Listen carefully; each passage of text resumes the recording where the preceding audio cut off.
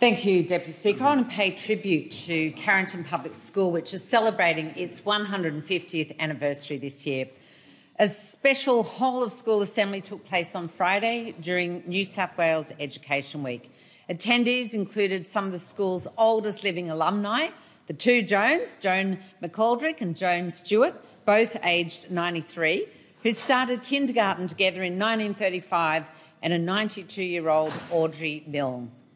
Another special guest was former Carrington School Principal from 1991 to 1996 and my predecessor in this place, the former member for Newcastle, Sharon Grierson, who is in fact back in Parliament House this week.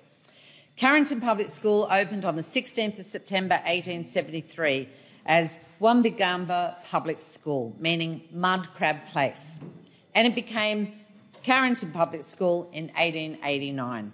A traditionally working-class community adjacent to heavy industry and the working port of Newcastle, the school has always been the beating heart of Carrington's tight-knit community, educating generations of Novocastrians. More than 20% of students today are Aboriginal and 50% come from low-socioeconomic families.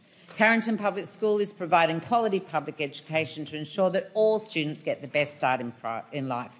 To mark the anniversary, students, staff and guests were presented with a commemorative T-shirt designed by artists and Cool of Faye in collaboration with students. Happy 150th anniversary.